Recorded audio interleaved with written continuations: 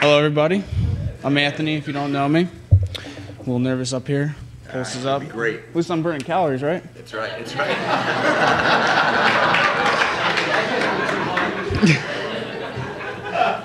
right. Before Christ was in my life, I thought there was no point to life.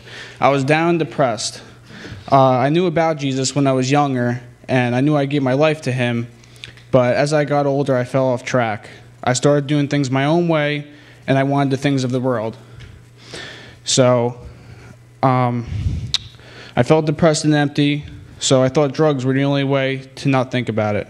I started to focus on doing and selling drugs and making money to get my head above water, but I always sank right back down. Then I started to come building on a rock because I was told to. Well, I wasn't allowed to live back at my parents' house. Good job, Mama. Good job. But when I first started coming here, I just came here because I was told to.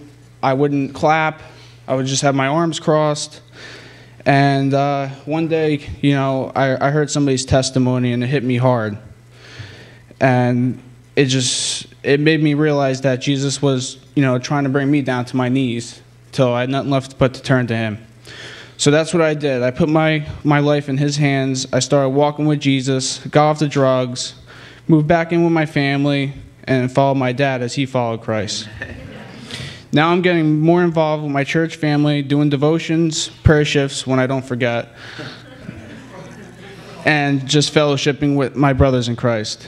Today I'm a changed man because Jesus Christ is my Savior, and I want to follow the ways of him and not follow the ways of the world. I love Jesus now. Amen. Should have brought my swimmies. Hey Anthony, how you doing? Good. Do you believe in Jesus Christ's life, death, and resurrection? Heaven, yeah. Have you accepted Jesus Christ as your Lord and Savior? Yes, I have. You understand that in baptism you're identifying yourself with Christ's life, death, resurrection, and now becoming a part of his bride, the church? Yes, I do. Do you commit to follow him all the days of your life? Yes. Not only to be your Savior, but your Lord too? Yes, I do. Okay. Then in the name of Jesus Christ, on behalf of the church, we baptize you in the name of the Father, the Son, and the Holy Spirit.